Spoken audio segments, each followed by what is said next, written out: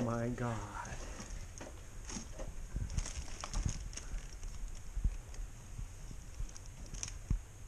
She's become obsessed with her favorite treat, the salmon oil, and she knows where it is.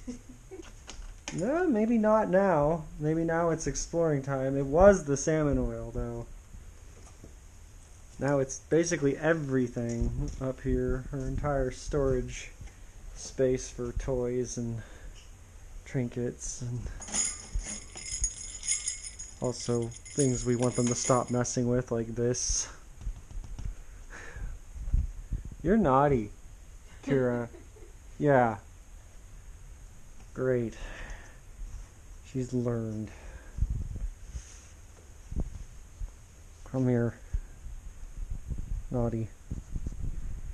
Excuse my shirt being off. It's really early in the morning. I just kind of woke up. I've got shorts on though, okay? But I wanted this. Caspian's over there just being a spaz. Oh, look at my little Kira. She's gotten so good. We are truly tightly bonded now. I can pick her up and she just kind of melts. Look at that. You know, a couple months ago I couldn't get you to sit still. I mean, you were getting used to me, but this is truly something special. The only thing that kind of worries me is that she's been really tired lately. Like, I let her out this morning, and it took a little convincing, but she woke up. Caspian's right on the gun, and he'll stay up for 3-4 hours. But she kind of is like, she'll burn about 40 minutes of energy, and she'll just go back to bed. So I'm a little concerned. But she's certainly taken love. She basically is underfoot the whole time. Caspian is too. He certainly doesn't know his own size. He likes to stand right next to you. Cooking, cleaning, taking the garbage out, whatever it is. I gotta watch out for him because he likes to stand right underfoot. But she's kind of doing the same thing. She's been following me a lot lately. Last night I had you basically doing the same thing. I was laying on the couch watching TV. She came up to my feet. I scooped her up, laid her on my chest, and she just went to sleep. So I hope she's feeling okay.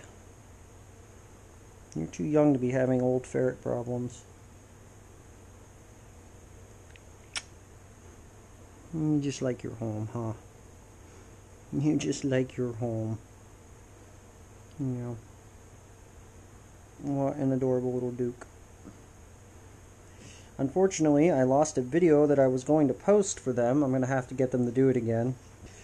I had a nice video of the ferret tube wars. Kira is quite the little badass in the tubes. She pushes Caspian out despite his jaw being bigger than her whole head. Despite the fact that he can fit her whole face in his mouth. She always ends up managing to push him out of the tube. So the next time they start that kind of adventure, I'll try to bring you guys along. Yeah, you're tired. Why are you so tired? Why are you so tired, girl? I think we need to get you on some different diet stuff, because that could have something to do with it. I certainly hope that you're not experiencing some kind of health issue. You're kind of slinking on me here. Where are we going, Kira? She was running around for about the first 10 minutes out of the cage. Caspian was chasing her. There's all this junk all over my house because it's basically the ferret playground. Eventually we'll burn some of these boxes, my goodness. But for right now, I've noticed that, into the darkness we go, I've noticed that the more boxes you have, the less the ferrets seem to care about the stuff that's actually important to me. Right, Caspian? It's kind of the game of too many objects for them to, take in, so they go after the crappy ones. Speaking of crap, thanks, buddy.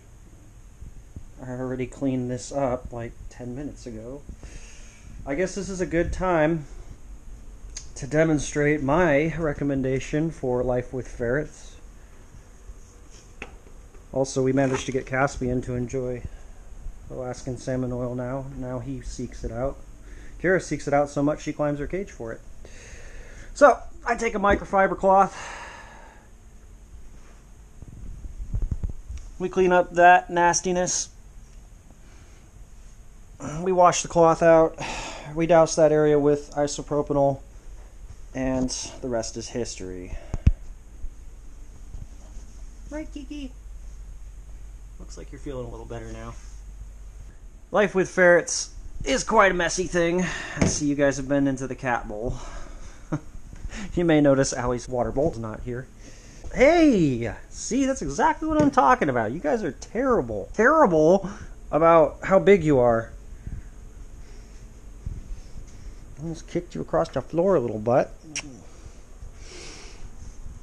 Anyway, when you live with ferrets, you gotta have a nice, easy way to clean up after them. And honestly, the microfiber cloth is my solution. We basically have a dedicated cloth for it, isopropanol.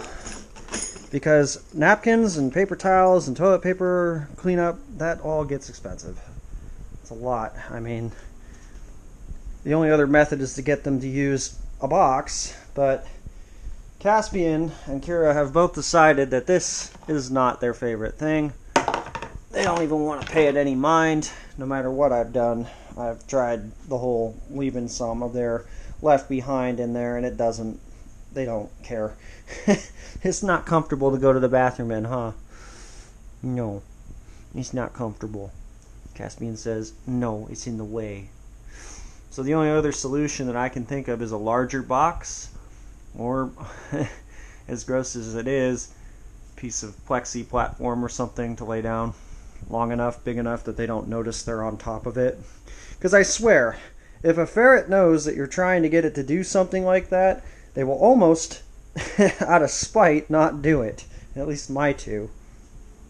It's kind of like our adventures in the stove, which is his favorite thing to do now. Oh yeah, I'm talking about that, Caspian. Absolutely. You want to show the audience? You want to show them? Do you want to show them what you like to... Yep. Well, I'll let them do it. I'm going to let them do it. Originally, Kira used to do this, but she kind of stopped. She kind of knew that I didn't want her to do it. He doesn't care. We're sitting over there watching TV, and this is what he likes to do. And today, Kira's going to go with him, and that is the sound that happens while we're watching TV. Yep.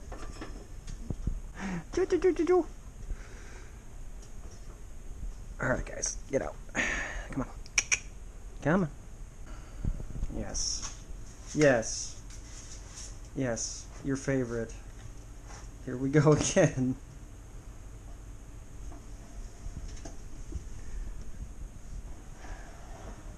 Hello. Caspian, I know you got your own idea here, but not today, buddy. No, no, no, no, no, no. There's nothing in there for you. There's nothing in there. And he'll go again. He'll do this about 4 or 5 more times, and then he'll try to find something else to do.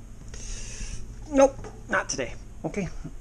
In fact, that's the best way, if a ferret's doing this kind of thing and it's bugging you, to deal with it, is to just give them something else to do. He'll forget about it. Yeah. Yeah, what is that thing? What it isn't is an oven. And that's, that's where I prefer. Yep, what it isn't the oven drawer. It is not the oven drawer, and that's what we prefer, right? Right, yeah. Yeah. We're not going in the oven. Woohoo! You're both thinking about going to sleep in the wool blanket, huh? That's adorable, Caspian. I guess Kira doesn't mind you sleeping directly on top of her either. Well, it's always nice when you guys choose to go to bed next to me. That lets me know that you trust me. So that's how you know if your ferrets love you. If they decide to sleep near you, they love you. Yeah. Look at that. Look at that.